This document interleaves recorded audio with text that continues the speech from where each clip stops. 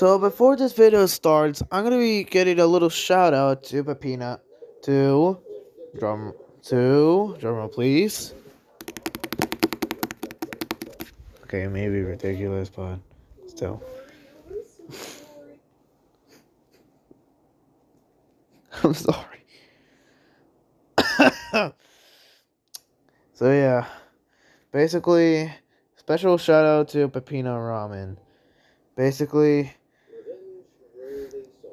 you're almost getting there to 100 subs, so yeah. If you're watching this, I'll be doing a fan art of me and Pepino celebrating you for getting 100 subs. So yeah.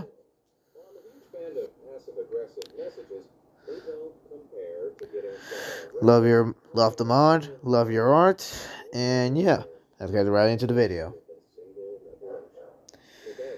So today I'm gonna be reacting to the cut content of Pizza Tower, Part 1. So let's get started. In 3, 2, 1. Pizza Tower has quite a lot of unused content, either left in the files of the retail build or showcased in the many demo builds. Yep. Now I'm not going to cover everything that was cut in this video, just the most interesting pieces. Okay. Let's talk about one I'm sure you're aware of, the scrap co-op mode. Duh. In this early demo build, one player would control Peppino and the other would control the noise. And this is pretty great. It's the kind of co-op that's also semi-competitive where you can throw each other around and compete for the high score. I like how the noise just bing bong all over there. Which is actually pretty neat. It seems like there was a lot of work done on this mode, with a whole unique set of animations and all the other little details. Dang. On one hand, it is a shame this was cut, but it seems the game's fast-paced nature didn't exactly lend itself well to multiplayer in this way, which is probably why it ended up being ultimately scrapped. Aw, man. It would be so cool to have like a player. The Vigilante was also intended to be playable. And he has Huh. quite a unique moveset. He can shoot, throw dynamite, and do a kind of explosive double jump. Oh, that's Even so Peppermint sick. was playable at one point, but according to the cutting room floor, he's in quite the broken state, meaning he was cut fairly quickly. Oh. Now, there's no evidence of this, but if we could see a return of these characters in a playable form in some sort of DLC akin to the alternate Shovel Knight campaigns, that would be really Which cool. we're actually having to the noise. Alright, let's talk about this guy. Don't recognize him? Snick. That's iconic video game mascot Snick the Porcupine. This little fella Peppino. demo in which Peppino gets ready to attend the Sonic Amateur Games Expo but gets lost on the way, ending up at the Snick Amateur Games Expo instead. This all comes from the demo's manual, by the way, which is pretty great. There's a lot of neat stuff in here. Little pictures of each of the enemies and transformations featured. And so in the demo, there are a total of 3 I stages. just saw like the and bomb they're just transformation, mini like he versions was of the inside one it. from The bomb, the whole bomb was inside his mouth. That's funny. Demo entitled Snick Challenge. This is a timed gauntlet of all 3 levels back to back, with Snick.exe here chasing you around. And what do you get for completing this challenge? Well, you get to play as Snick himself. That's right, even this dude was playable at one point. And he's really cool too. Just his normal walk almost instantly gives you top speed, with the dash move functioning as a Sonic CD style super peel out. He even goes super Snick when doing a super jump. Now, I don't have to tell you why it's an absolute travesty that this little guy was cut, but he's not completely missing from the final game. He makes a cameo in one of Gustavo's taunts, he's on this missing poster on floor 4, and he's in this secret room on floor 5. And Didn't even get to see it, you dumb notification. He makes a cameo in one of Gustavo's taunts. Yeah, I saw He's that on before. this missing poster on floor 4. Also that. And he's in this secret room on floor 5. Oh, wait, It's what? obvious he was never actually intended for the final game, Wait. but more as a fun gag for the demo. So it's not a big deal, I guess.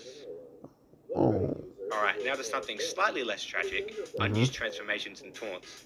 A few of the cut transformations include Buff Peppino, Oh. Drunk Peppino, Sick Peppino, Okay. and Super Peppino. And Nice. for the taunts, there's this infamous Family Guy pose. Haha, yes. Where Peppino strikes a sick SA1 pose. Hey. And actually, fake Peppino still does this, which is pretty cool. Oh, yeah. Now, why these were cut, I couldn't tell you. Maybe they were simply just too epic. You know what else is How epic? can that be too epic? Banging music. One Oh, of my yeah. personal favourite tracks, Cold Spaghetti, originally sampled voice clips from Wario Land 4. Take a listen. Oh. I see now. Similarly, the sample from the track Pizza Time also took a clip from Wario Land 4 and was replaced with a sound alike in the final game. Now, this was Yeah. probably done to avoid issues with Nintendo, which is I understandable. already knew and that. I actually prefer the new version of Cold Spaghetti personally. One thing that went through quite a few changes is the end stage pillar. Very early on, it was actually just a phone you would pick up that would trigger the escape sequence. I guess someone's ordering a pizza? Now, when Pillar John was first implemented, he functioned quite differently. After collecting the 5 toppings throughout the Oh stage, yeah, I you would feed remember. them I to was him, playing one of those gaining demo access builds to where a you have room to in which feed him all Noise the would press a toppings. button, activating the sequence. Let's wrap up by talking about a very different early funnel stage, and this is pretty interesting. The stage was originally much more difficult, and as you can see, it's mostly just collisions, so I guess it was cut pretty quickly after they realized it wasn't all that fun. It sort of reminds me of those extra levels at the end of some Mario games, but I feel the final version of the stage does a better job capping off the game with a fast-paced dash to the end, rather than a slow, precise gauntlet. Link for a full playthrough of the stage in the description, along with all the other footage I used, and thanks to them for letting me use it as well. Alright. Should we watch part 2? Yeah. As it turns out, there's a ton more stuff to cover when it comes to this game. My original video only really scratched the surface when it comes to its scrapped and unused ideas. Now I want to give a huge thanks to Cactus Companion, one of the game's playtesters, who helped me a ton with this video. He provided me with a bunch of early footage and concept art, and assisted massively with research. Oh, and before you begin, full spoiler warning. Okay. There's spoilers. Alright, first off, let's discuss the heat meter. The heat meter. This was an idea inspired by a similar mechanic from the game God Hand. The general concept was, the more enemies you'd kill in quick succession, the more this meter would fill up. And at certain levels of heat, enemy behavior would change accordingly, making them both more aggressive and harder to hit. A few changed enemy behaviors include cheese slimes wielding baseball bats, these pizza dudes shooting a revolver, and these bananas becoming sentient, damaging you on contact. From the More monkeys points were given for defeating these souped-up enemies, but in turn, more points were lost from taking damage. Now, Peppino himself would actually gain an extra attack option, being this sort of instant uppercut, with where the enemy is sent depending on your directional input, also functioning as a mid-air spike. Now, the meter itself went through quite a few visual iterations, first being a sort of dial, then a kind of thought cloud, to lastly the meter as seen here. And this iteration of the meter stuck around for quite a while, before it was decided to scrap the mechanic entirely. Now, the reasoning behind its removal was apparently because it was difficult to design stages around it, and maybe because the community was kind of split on the idea anyway. But personally, I just saw the heat meter Sonic and Adventure combo meter on reference screen one at the or same time something. is just kind of confusing. I do think the concept itself is interesting though.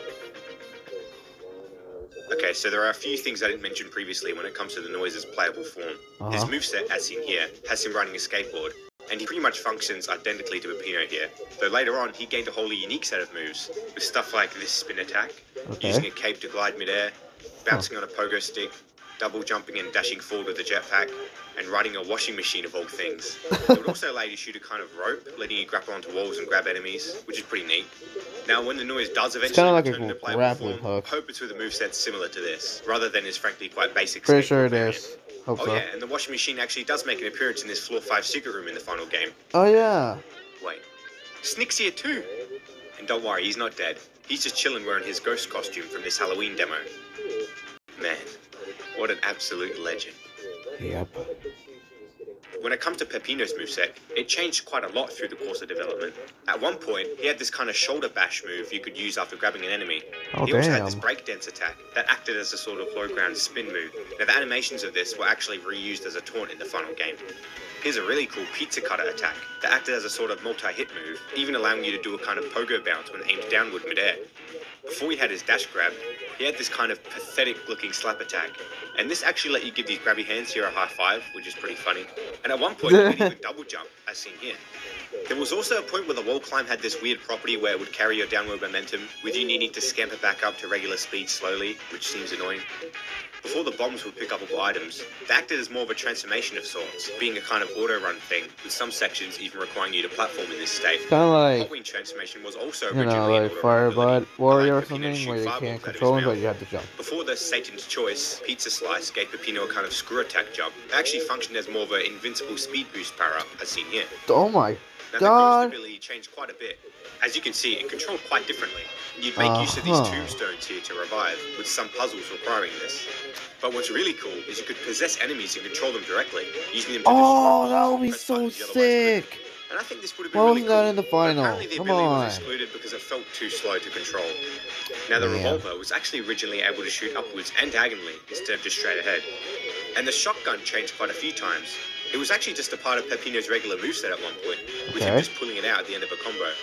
Also had limited ammo too at some point, but now at another point you could actually purchase them in these stores here, losing it after getting hit. Oh. Now the scrapped health system is pretty interesting, and I'm not talking about during boss fights here. I mean in regular ass stages you could straight up die after getting hit enough. Now this went through a couple iterations. At first it was this pizza meter in the top left, with picking up slices replenishing the HP. A later iteration on the idea had Peppino's health indicated by his walking animation, walking like this at full health, and like this at low health, with these spaghetti pickups found throughout the stage replenishing your HP, and I kind of love how he just gulps it down, plays it on. Yeah, he just gulps it down the whole thing. In a game like this. gulp. The spaghetti sprite was later reused as one of the Tower Secret treasure collectibles in the final game, however. I think I was in... So in the game, after Is beating it the final skip? I think? stage, I don't know. you're given a completion ranking called Peppino's Final Judgment, and depending on how much you've completed up to that point, you get a different end screen, and you can come back for a better ranking as many times as you want on the same save file. But, according to this very ominous scrapped end screen, the game was originally much more strict, telling you to start a whole new save file to try... Oh! Oh, that's terrifying. for a better ranking. And while yes, this image is very funny, I can't think of No, a it's not. It's single game terrifying. that makes you replay the whole thing just to try for a better completion percentage. So it's pretty clear why this was changed. Thank God. I know there's quite a bit when it comes to enemies and stage gimmicks. First off, when it comes to enemies, there were these guys, who used to be how you acquired the Winnie mount early on. They'd mainly appear in the cut stage Dragon's Lair, which we'll touch on later. Okay. Here's an alternate version of the Peppino robot that shot cheese projectiles. These were in the game quite briefly, only ever found in one demo. And originally, it was possible to bounce off the top of cheese slimes, even being used in platform sections like this.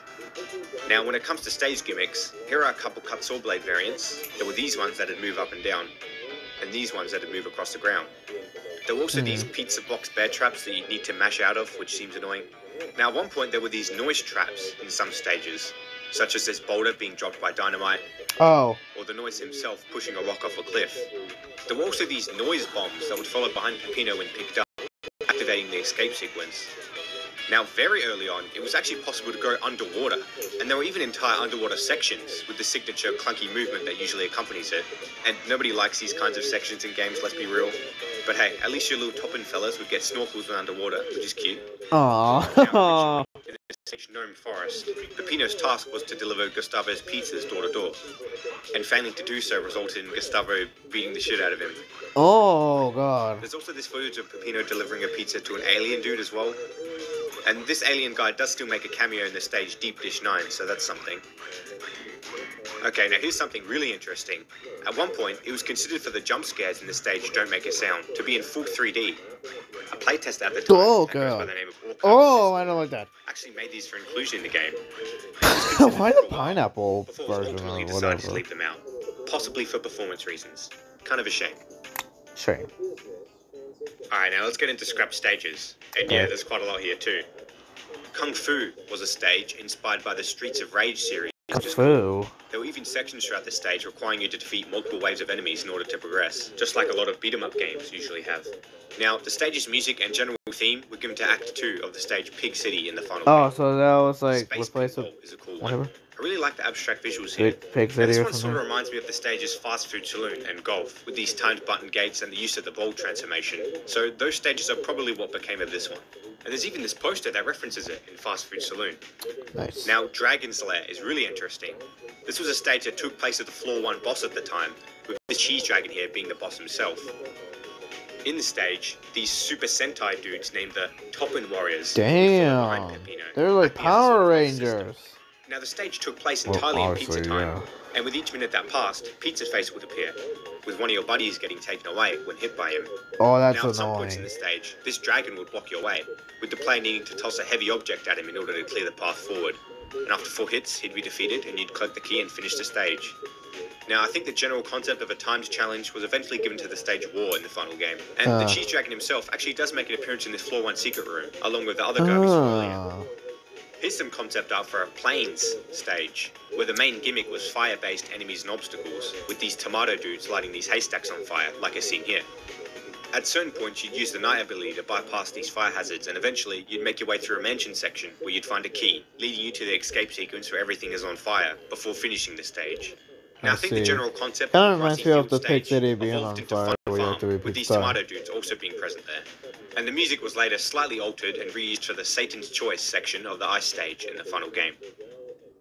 Here's a really interesting concept for a mansion stage, actually intended to be the fourth stage to floor 5. So the stage would start in a rainy forest area before you'd make it to Pepperman's mansion, and when inside, you'd recruit these vegetable friends along the way, using them to complete various puzzles, all while fake Peppino chased you throughout the stage. Oh. And at some points, his hands and feet would bust through the ceiling and floor, Oh, which is that's quite terrifying. disgusting. And these animations can actually still be found in the game files. Oh. Now, an earlier version of the stage actually had a Pepperman chase sequence that took place in some sort of Pepper dimension or something. Now, this idea later evolved into the fake Peppino chase sequence seen in the final game. Anyway, it seems the end goal was to burn down the whole mansion and escape with fake Peppino still inside. Now, the reasoning behind its removal was just that it was simply too ambitious of a concept, which is a shame. It does seem like a really cool idea. Now, the eggplant and potato fellas later returned as enemies in the stage Fun Farm, along with the tomato dudes mentioned previously. And obviously, fake Peppino himself later returned as the boss of Floor 4. Let's see. Now, speaking of bosses, they're an aspect that changed a ton through the course of development. Mm-hmm. In the final game, the bosses are only able to be damaged after certain attacks or at certain points of vulnerability. But originally, bosses could be damaged constantly, with no cooldown. Now, Oh, apparently that'll it was be changed so to the way we sick. know I really it, wish because the that could fights felt happen. a bit too mindless, and that makes sense. Now, here's a weird one, the Scrapped Bee boss. Yeah, so at one point this was the actual boss for Floor 4. The fight would begin with a completely empty What? room, and then A suddenly bee? a bee just flies through a window and is revealed to be the boss. Now, as you can see, it's very unfinished, but the fight itself basically consisted of standing on this button That at the right he's so time in small. order to catch the bee in this cloud. Now, apparently this was at a point in development where the bosses were much simpler in design, and that seems pretty evident here. But apparently it was cut because it felt more like a stage gimmick than an actual boss. Now, in Duh. the final game, Mr. Stick is a character that doesn't do all that much, but at one point it was actually intended for him to have his own boss fight. And this Excuse one's me? also quite unfinished, but the fight itself basically consisted of him flying around and summoning each boss one by one. Now, not all of them need to be defeated, however. As soon as he himself is dealt enough damage, he'd die and the fight would end. Here's an early version of the noise fight that was much simpler compared to the final game. Oh, the You little only had two noises are attacks, kind of different. bouncing around attempting to press Peppino into a pizza, and spawning these noisy enemies, which could then be thrown back, allowing you to damage him. Now, this attack he does in the final game kind of resembles this early noise, but other than that, the final version of the fight obviously has a lot more to it. Also, in some other early versions of the fight, instead of blowing up to fake you out, he'd dab instead, as seen here. Very epic.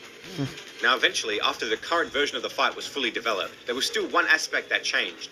After the fight ended and the key was collected, the Yeah. noise would actually come along from off screen and steal the key back from you. Oh! Arriving back at the hub, these reporter guys would lead you down each floor, eventually bringing you to the noise himself, revealed to be hiding on floor 1, where you'd steal the key right back. Now, apparently this was removed because it was too confusing for playtesters. But that's Thank not all. God A they later didn't put that. iteration I'll of the be idea had the straight noise up hiding in the very stage Jolly mad. Gutter after stealing the key. Where the Literally stage would then taking be transformed hours and permanently fighting it renamed until I to get that Noise Gutter. surprise. No, I'm not kidding. The stage would get a complete makeover, with all four Really? knights being replaced with these noisy enemies, and the Uh-huh. song The Noises Jam-Packed Radical Anthem playing instead of the regular music. Now, unfortunately, this idea was conceived far too close to the release deadline, so it couldn't make it for that reason. Man. But at Now, least before we're we gonna move get on, I him wanna in a quickly touch DLC on these boss update. ideas that McPig was throwing around on the Pizza Tower Discord server back in 2020. And keep in mind, this just seems to be him spitballing here, but I still think it's worth discussing regardless. So back when the Cheese Dragon was still the floor 1 boss, the idea was for the floor 2 boss to be Mort in a UFO, making use of the super jump to damage him. Huh. An idea for the floor 3 boss was a kind of arena, similar to the ones found in Kirby games, Huh. with opponents like a single cheese slime that dies in one hit, the noise in a kung fu getup, and even Gustavo. Here's an idea for boss 4, being a mayor you'd have to win an election against, with Peppino needing to beat up the voters and throw them into his voting booth instead, which is obviously hilarious. But my favourite is this idea for a rhythm game style fight against fake Peppino, with the player needing to jump, grab and taunt in rhythm whilst avoiding projectiles, with the idea that it'd be a kind of reversal of expectations. Alright, now here are some messages from back in 2018 that show that very early on, Pillar John was sort of the main antagonist of the story. He'd comment on your game and taunt Peppino throughout, and in the end, he'd reveal his true form, being the tower itself. then transforming into a Rudy the Clown type figure for the final boss fight. Huh. Rudy the Clown being this guy from Wario Land 3, if you're not aware. Oh! Now, at the time, you'd actually feed Pillar John at the end of every stage, so you'd actually be making him stronger throughout the game, without knowing he's the true villain, which is an interesting concept. The idea of a clown as a final boss stuck around, however. Oh yeah, Pizza Head. Alright, so here's a really cool and crazy ambitious concept for the hub world. So, after the game's intro, you'd make your way to the tutorial, where you'd presumably super jump up from here, making it to the hub itself. After beating the first stage, you'd actually have a conversation with Gustavo.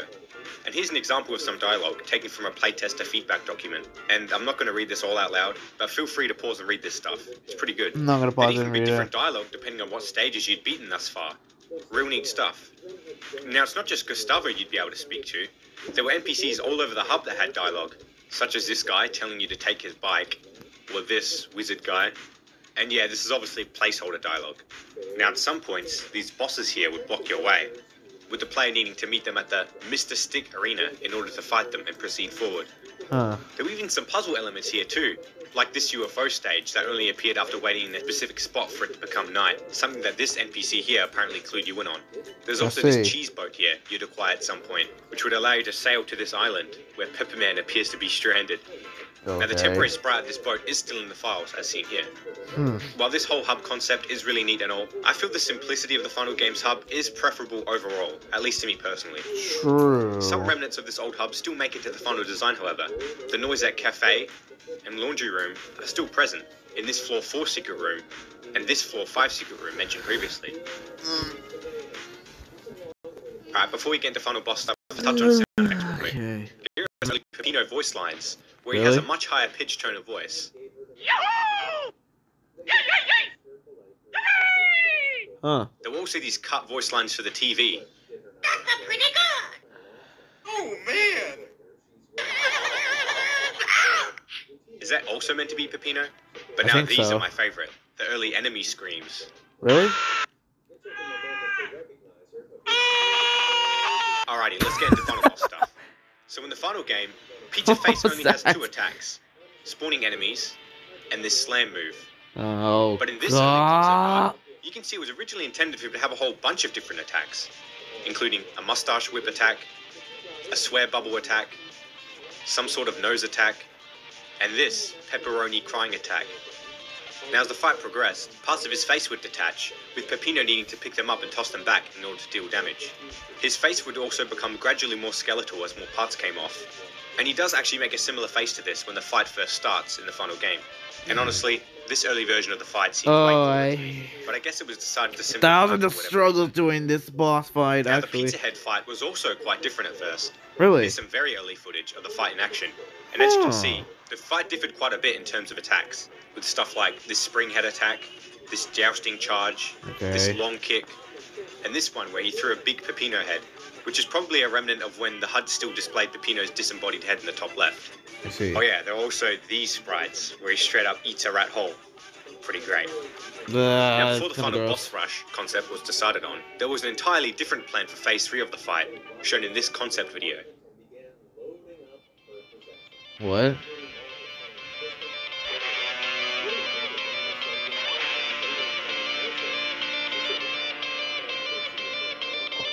Oh. What's going on here? Oh, Peppino's done. Damn. And here are some sprites of what it looked like in-game. But best of Oh, all that's is this so concept art cool. that shows a completely nude Peppino at his absolute God. breaking point. You Amazing. want to get nuts? Let's get nuts. That's... Alright, to wrap up, here's some footage of an early version of the final stage. The stage was about twice as long as it is in the final game, with double the time limit. And for the first 5 minutes of the stage, the fake Peppino boss fight music would play, with the second half playing the exit theme heard in the final game. And finally, there's this concept art that shows that Pizza Head himself would have originally joined you in the escape parade along with everyone else. Oh. And look, the B-Boss is here too. What? Thanks to everyone who let me use their footage for this video, and thanks again to Cactus Companion for all the help. That was interesting. A lot of unused stuff that was cut from Pizza Tower. Well, that was very interesting. If you enjoyed this video, make sure to like, subscribe, and hit the bell. Now, you can just suggest me what should I react to next. Yeah. What should I react? Now, what should I react to next? Leave a comment leave a comment down below for your suggestion. So, yeah.